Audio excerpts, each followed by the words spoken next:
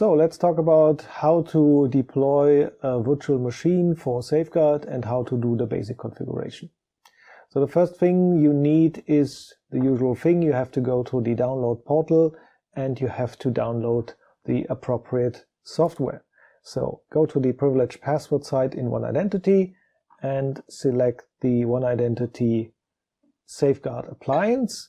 Depending on the type of the hypervisor you're using, maybe you're using Hyper-V or you're using VMware-based stuff, so choose the appropriate machine for your environment. I'm going for the VMware version, and I already have downloaded this before, so let's start how to deploy it. To do this, we just switch to our environment. Here in my case, this is an ESXi server, and I now simply deploy the OVA file. The advantage having an OVA file is that you do not need to pre-configure or create a base version of a virtual machine first with all the appropriate hardware, software, capacity, and all the other settings you may choose. It is all in the OVA file, so simply, it's very easy way, simply pick the file, deploy it, and everything's okay. So that's what we do.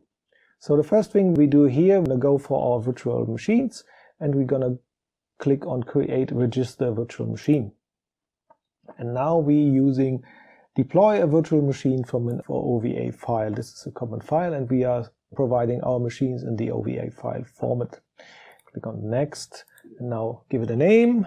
Now click to select or drag. We just click on here. Then we're going to select our download folder. So here it is. Here's our Safeguard VMware machine that we have already downloaded. So double click on that. Okay, that looks good. And click on Next. Then select the storage area where you want to have it deployed. Or maybe we're going to use this one. Doesn't matter. Depends on your configuration of your server. I think you have to select thick provisioning, so it will allocate all the storage area on your virtual disk by default. So it's not something that grows then in the future. And click on the Next and click on Finish. And now you see something here in the area that this stuff is being imported and stored on your virtual server or on your virtualizer. So we just have to wait until this operation completes. So after deployment has completed, we just have to follow the initial setup procedure, and to do so, just connect with your virtualizer or whatever tool you're using to the virtual console of the Safeguard appliance. And you may see something similar to this one. So you see some home screen, and the easiest way now to continue, or the only way to continue, is just to click on Begin Initial Setup. Then you're going to log in with the admin user, and the password for the admin user you will find as usual in the documentation in the initial appliance setup guide. So in this initial setup screen, you have to provide the required information, for instance, the appliance name, and of course you need a license key for the underlying Windows-based operating system of that appliance. We are currently licensing this with some kind of product key. You're going to see it here over there. But you have the alternative to use a key management server instead. But that's the only way it supports. Then you have to enter the NTP information. NTP is essential for operation of the appliance, so if there's something wrong with NTP or with the time sync in your operating environment, you may gonna end up in a couple of problems that relies on out of sync time from the various machines in your environment. And the other one we have to specify as well is the network information, so the machine knows which is the IP address it has and where are the other services it needs. For instance, you need some kind of gateway to access the internet. If you don't have access to the internet, activation may fail.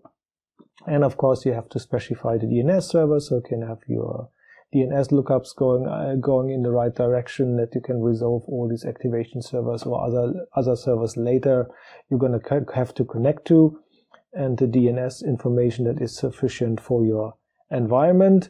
Just give me just one more information on the appropriate problem you may encounter here.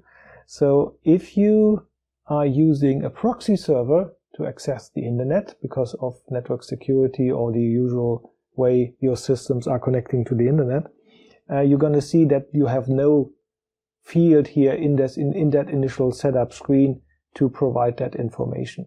And there is none. So this, if you cannot configure a proxy server to connect to the internet and you are required to use one, you will not succeed in connecting. And this will then lead to the fact that the activation cannot continue because you are not connected to the internet. The only workaround I'm aware of is to use some kind of whatever product key you have for maybe a standard operating system or a trial key or for a server or whatever, that maybe gives you around 3 days granting time for doing an activation.